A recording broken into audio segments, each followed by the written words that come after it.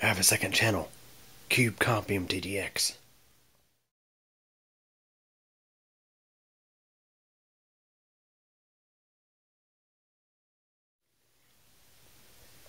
Hey everybody, let's say you just got off work and you want to watch YouTube on your home theater PC, which has worked fine for all these years with the YouTube Leanback interface, but of course today's date is October 2nd, 2019, and we all know what has happened on this date. Google, for no logical reason whatsoever, has decided to limit access to the YouTube TV Leanback interface to only supported devices. So that doesn't include home theater PCs. So, for example, I'm going to launch YouTube,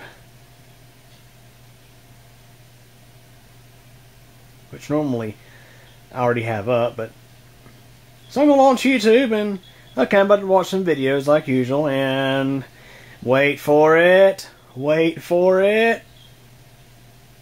Oh no, the YouTube app is no longer available on this device. Blah blah blah blah blah. Yeah, bullcrap. So anyways, guys, let's go ahead and talk about how to resolve this problem. It'll take you only about 15 minutes to do. And you can see it's loading up the YouTube desktop interface, which I tell you is about as useless as a wood stove in July. Yeah, this is definitely not gonna help me at all whatsoever. You see, about the only thing I can do from here is pretty much nothing. It's non-functional on this remote control. So let's go ahead and walk through how to fix that. I'm going to show you guys some video footage that I shot last night when I figured this out.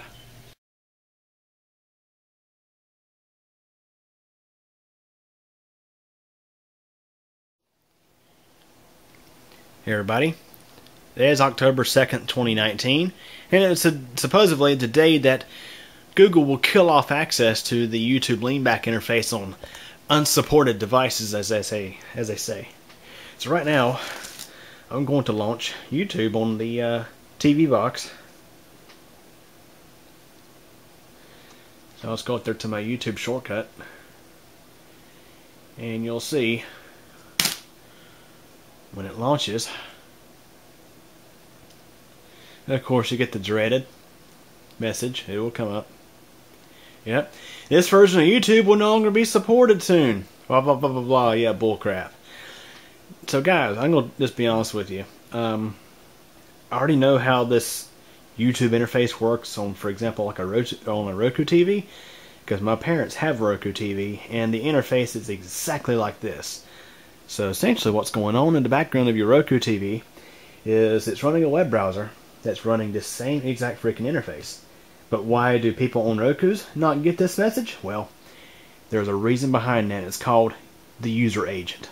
Essentially, your web browser reports to the website or the server that you're connected to, the like, for example, the version of your browser, the version of your operating system, and whatnot. But the thing is, if you change that, you can actually work around something. Now watch this. So I'm going to go ahead and remote into this thing. Okay, so here you're looking at a sample Roku user agent string. Instead of being, Chrome on Windows 10, blah blah blah, it says Roku DVP-5.0. So I'm going to go ahead and save this to a notepad file. The second thing you're seeing is what you can insert into a Chrome startup shortcut to force Chrome to change its user agent. We're going to find out if this works here in a moment. Okay guys, I'm now in. We are seeing what's on the screen over there. So I'm going to go ahead and fetch that file I just saved. Okay, so I had the file right here. There it is. So I'm going to launch YouTube using my shortcut. This launches Chrome in Kiosk mode.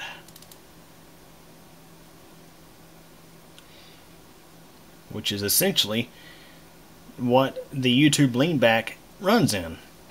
So I'm going to click OK on this.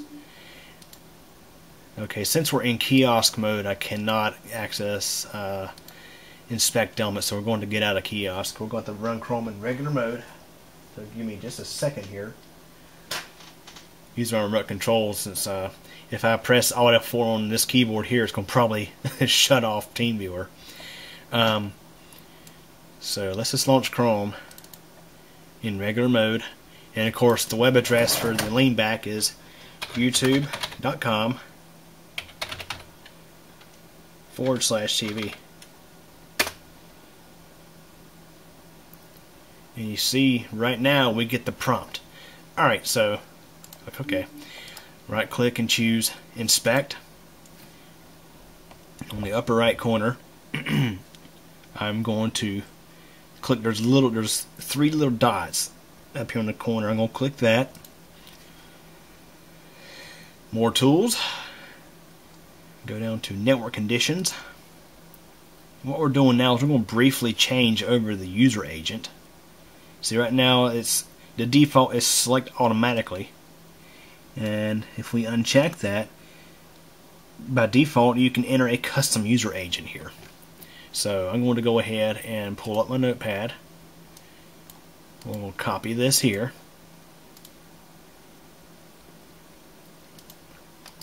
We'll paste this in here.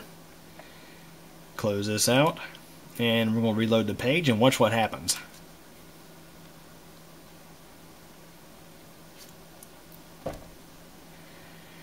Okay, why is it doing this now on this one?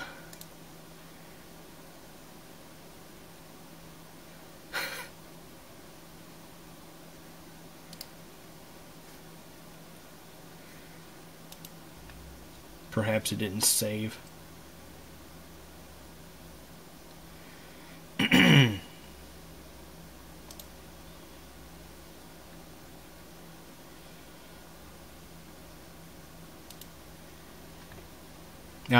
Yep.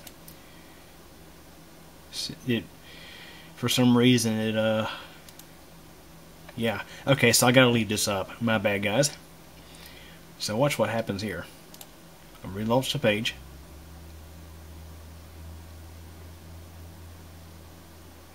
And look, what do you know? I don't get the prompt anymore.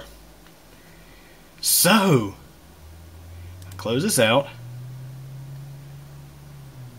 I close up the little, if I can close out and inspect down. I don't know if I can or not right now. Crap. Oh, there we are. Alright, it's just, there's a little bit of lag here. So let's see if I can control this with the remote control here. I can. I'm going to select Q computer channel. And now, if we go down to settings,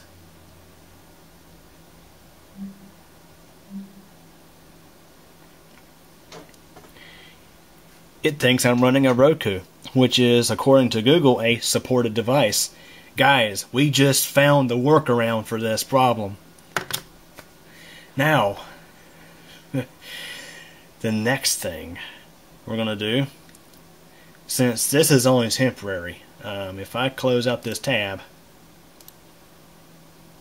and then reopen it, you'll see, well, now from what I was reading online, supposedly it, hang on. From what I was reading online, supposedly it was temporary and did not save to your next browsing session. Now I haven't closed out the browser yet, but let's actually try that. I'm going to close out Chrome. I'm going to launch it. I'm going to actually launch my Kiosk YouTube shortcut. And you see that we get the prompt. Okay, so step 2 on this is we need to go ahead and edit my shortcut here. My shortcut, essentially, what it does, I'm going to copy this whole string here.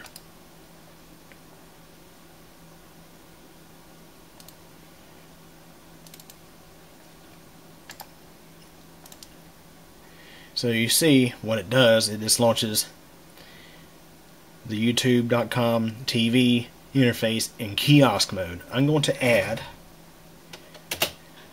the following string. You can actually do multiple strings here. So I'm going to go ahead and copy this user agent string and keep our fingers crossed that it will work. Okay, there's the whole thing. I'm going to copy that and paste it into my shortcut. Okay, so let me just try this. Start a new shortcut from scratch. Paste this in here. Make sure I got the whole thing. Yep. I'm going to call this YouTube Roku. Now if I launch this, let's see what happens.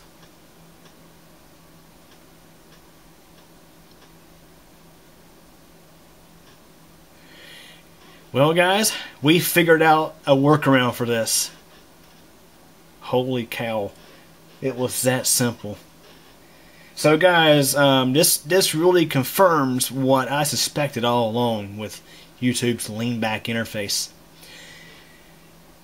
It's just a web-based application, and when you launch YouTube on your smart TV, it really just launches this right here.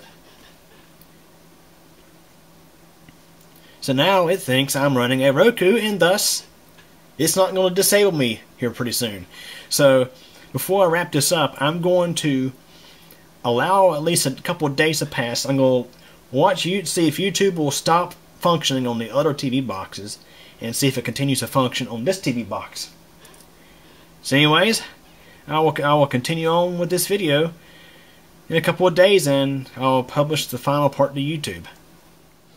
Okay guys, now you got a chance to see exactly how I went about setting a custom desktop shortcut to launch Google Chrome in kiosk mode, and also telling it to use a custom user agent as one from a Roku device. Anytime I launch YouTube, it will, at least that shortcut, I'll unofficially have a supported device. It just thinks I'm running a Roku instead of a Windows 10 computer. So I have a copy of the shortcut, well, somewhere in here. So actually I must have moved it instead of copied it, so let me show you where it went. I have a copy here in the start menu, but also in the startup folder, and this is the classic shell start menu, by the way. I'm going to choose open. Yeah, there it is. I called it YouTube Roku. Make a copy. I'm going to paste it back here on the desktop. So I've had this set up to where this computer, the TV box cube in the bedroom, will launch both Windows Media Center and the YouTube Leanback interface. So by doing this simple little fix, which took me no longer than like 15 minutes to do, I unofficially have a Roku now. I unofficially have a supported device, and can now launch the YouTube Leanback just as it has always worked before. So I'm going to go ahead and exit out of this, and we'll go ahead and launch it. Okay, so here we are back in the bedroom. One thing I should go ahead and clarify on is after I stopped recording, I actually took out the shortcut from Windows Media Center because I'd actually rather it not start up automatically. I have a shortcut for it in the start menu if I want to start it manually. So now when I log in, it's just going to launch YouTube. So let's go ahead and sign in.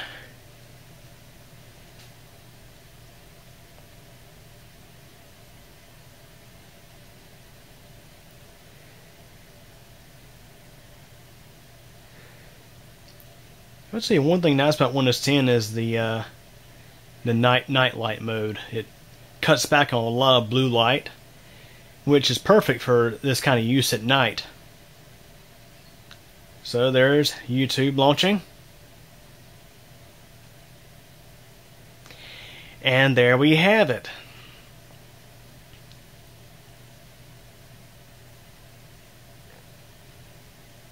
Now this machine is a little bit slower.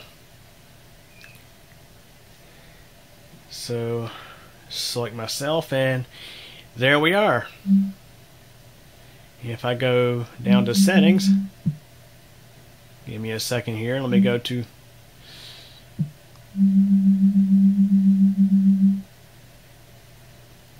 there we have it. It thinks I'm running a Roku.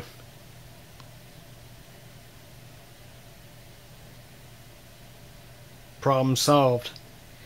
So now the TV computer is according to them a supported device. It's a Roku, of course. And now I can just go ahead and watch.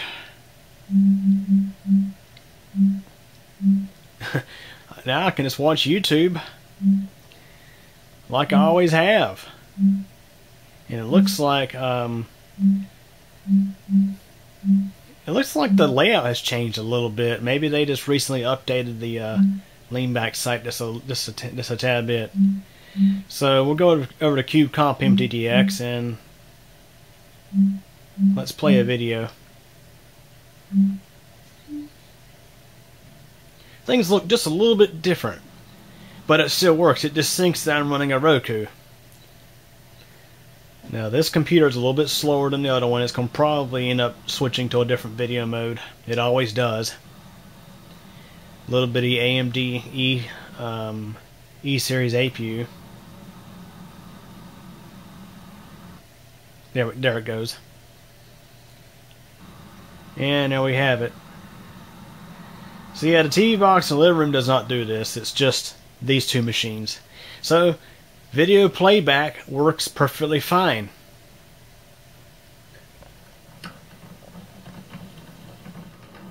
Now here's something interesting. When I press Alt F4, I get that. So, like I say, there's it does work a little bit different.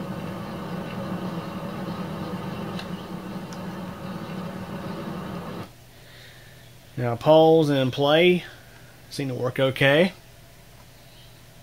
Again, there's a few differences here and there, but overall, I'm happy with it. Let me see what happens when I press back on the remote control. Nothing. That didn't work previously. I actually have to press clear on this remote control.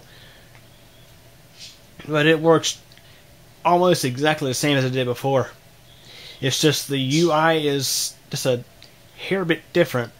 It's actually matching that of the Roku interface that you get when you launch YouTube on a Roku TV or a Roku box. So that's that.